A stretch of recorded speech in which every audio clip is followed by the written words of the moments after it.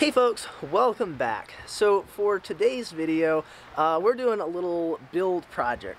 And if you're only interested in seeing certain parts of this, I'll have timestamps on here so you can just skip straight to that part. But otherwise, first I'm going to just explain a little bit about what this is and what it does. Then I'll show the build of it, and then at the end I'll tell you a little bit about how well this worked and what I thought. So if you look down the length of a chainsaw bar, you'll be able to see that there's a couple rails, or a rail that runs all the way around the length of this. And so it looks something kind of like that right there. Now ordinarily, if you got a good bar, it should, the rail itself should look something like that right there, where your rails are nice and square, perpendicular, parallel, whatever, all of the above. But if you've got one that's a little bit worn out, or maybe you've gotten some damage on it or something like that, it might end up looking something more like this, where your rails aren't quite the way they should be. And this can affect how well your saw cuts, and it may want to kind of go one way or the other a bit as well. Now, my guess is that probably if you have an issue like this, you might be best just to buy a new bar. They typically aren't that expensive for standard size stuff, so that's probably your best bet. But I found out that there's something called a rail roller or a rail closer, which just is a couple bearings that you can adjust the one of them for width, and then you run your chainsaw bar in between those, and it squeezes your rail back together and gets them to that more parallel state that you want them to be at. So since it looked like a fairly simple device, I decided that I might as well just go and see if I couldn't build one.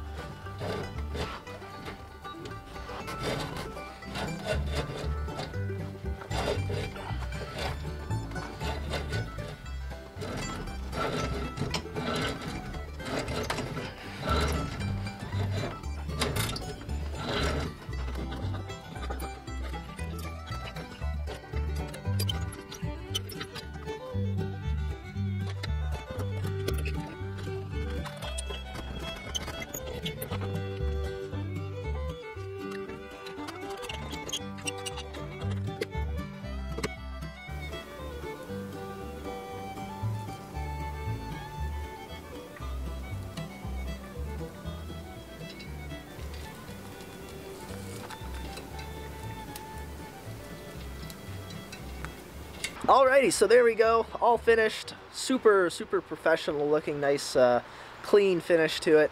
But okay, so how did it work? Honestly, it actually did pretty decent. I did some test cuts with it afterwards, and it definitely was cutting a little bit better. The only thing is, that's my cheapo eBay chainsaw, and at the moment I only have one working chain for that at the moment.